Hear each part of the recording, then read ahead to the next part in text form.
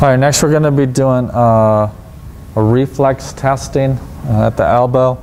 The first one is going to be for our C5 nerve root reflex. This is also associated with biceps brachii.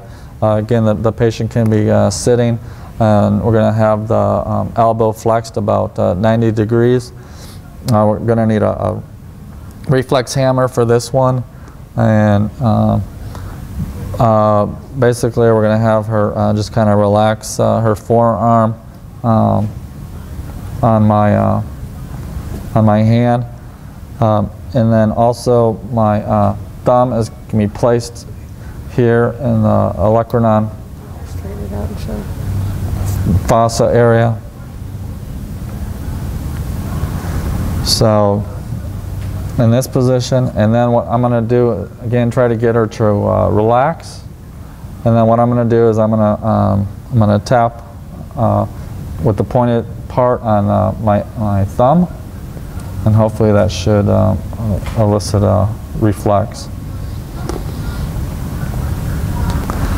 Okay, next we're going to be doing a nerve reflex testing for nerve root C6, which is also associated with the brachioradialis here on top.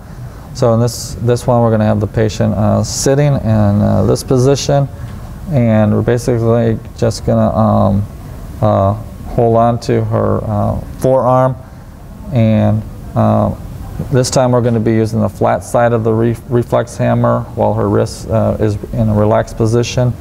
And I'm just going to tap right over the brachioradialis muscle or tendon, and again that should elicit a reflex for the, again, C6 or brachioradialis.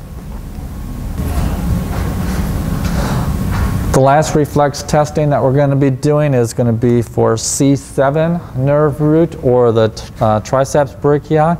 For this one, you can have the patient either stand or sitting. You want to stand posterior to them, and you want to try to get them as relaxed as possible. So it's best to maybe put them into a little bit of hyperextension, and then they also have some elbow flexion, and again the arm is relaxed.